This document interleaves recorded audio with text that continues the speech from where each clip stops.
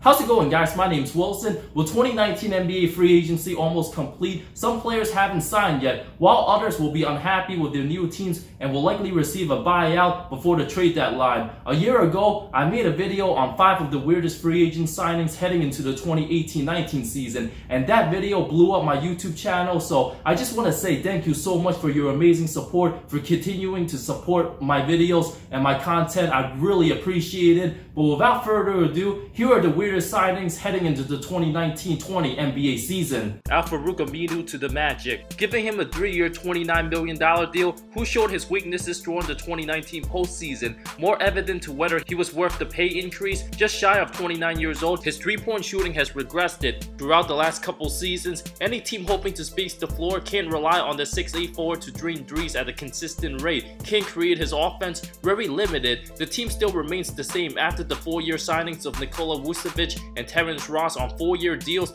They already have Aaron Gordon, Jonathan Isaac, and 16 overall pick Chuma Okeke, all much younger and way more athletic than Aminu, where it would be very difficult for all those guys to play solid minutes. Pretty much having the whole team back, Orlando will continue remaining average in the Eastern Conference, being very close to the luxury tax. They failed to address the point guard situation and rather pay a guy close to $10 million a year, where they have 3 quality players in his position instead of looking for a real point guard. Doesn't make sense to me. The Dallas Mavericks resigning both big men Maxime Kleber and Dwight Powell to contract extensions. Kleber agreed to a 4-year worth $35 million deal, while Powell will get 3 years $33 million. Both those players are solid off the bench, but they aren't anything special. Would have gotten a 2-year worth $10 million deal likely anywhere else. The fact that the Mavs will spend $20 million on those 2 role players combined each of the next 3 seasons might ruin their salary cap going forward. Neither one of them are solid enough to be starters. Powell's a decent backup who started 22 games,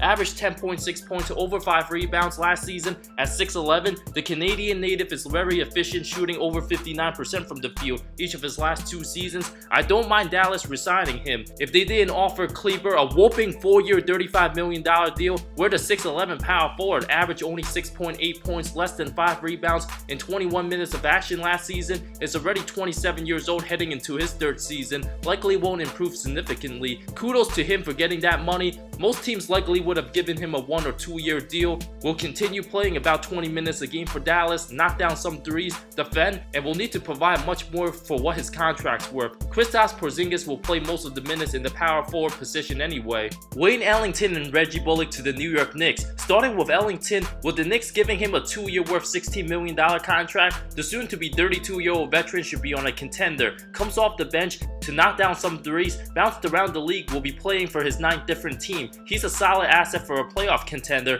but the Knicks will continue to be a bad team where they just throw away money signing multiple guys to 2-year deals before praying to get somebody good in 2021 free agency, where he will just be a very average player on the roster, likely won't get too much playing time. His best days are way behind him.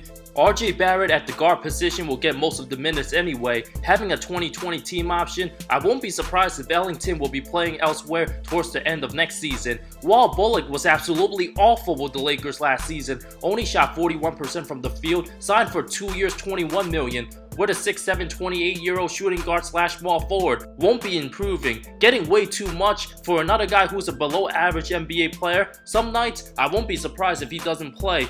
No way would any other team pay him more than $10 million a year, especially for a guy who's injury prone, never played more than 63 games in any of his 6 seasons in the NBA. The Pelicans resigning forward Darius Miller to a 2-year worth $14.3 million offer, who's not that great of an NBA player, where the 28-year-old won't improve too much, averaged 8.2 points a season ago, but now with the team having many solid young guys, it was unnecessary for the Pelicans to pay him over $7 million a year. The roster was weak last season, that's why Miller played over 25 minutes a night, but barely provided much. While the 21-year-old Brandon Ingram is bound to have a breakout season, Miller will be chilling on the bench a lot. Whereas the 76ers signed James Ennis for only 2 years $4.1 million, who you can argue is just as good a player Miller is. Jimmy Butler to the Miami Heat. Unless the team manages to land Russell Westbrook, which would make sense why Jimmy decided to go to South Beach. Butler, who will turn 30 years old before the start of next season, shocked everybody, taking his talents to Miami. Without any all-stars on the team,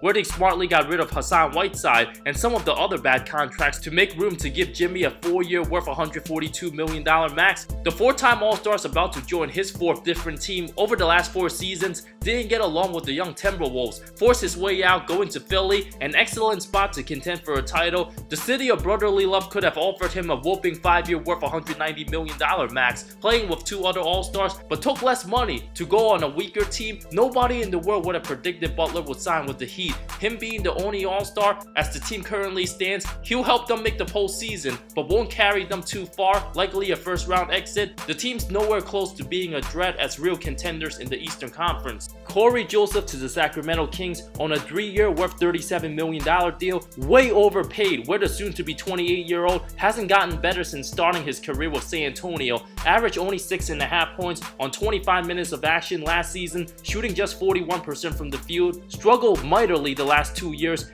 committing over $12 million to a guy per year who's fallen off makes absolutely no sense. Most teams would have signed him to a 1 or 2 year deal worth the minimum. The franchise decided to release the younger Frank Mason to give Joseph that type of money. I guess his defense and championship experience to the Spurs was most appealing. Honorable mentions includes Thaddeus Young and Taj Gibson, where Young will be taking his talents to Chicago, who's a solid bench player, very efficient, but he'll be the backup to Lauri Markkanen, who'll get the heavy minutes. 3 years worth $41 million seems a lot. Where he'll be 31 years old, he should have been going to a contender instead of a team looking to rebuild. And of course, giving Gibson a 2-year worth $20 million deal makes no sense for the Knicks, since he's way past his prime, won't provide much. But I don't mind the signings of Julius Randle and Bobby Portis, since they're both young and still have tons of potential. Thank you so much for watching this video. I talk NBA comparisons, amazing storylines, NBA history, and anything basketball that will interest you. If you love the NBA, subscribe for more content, more great stuff coming soon. See you next time.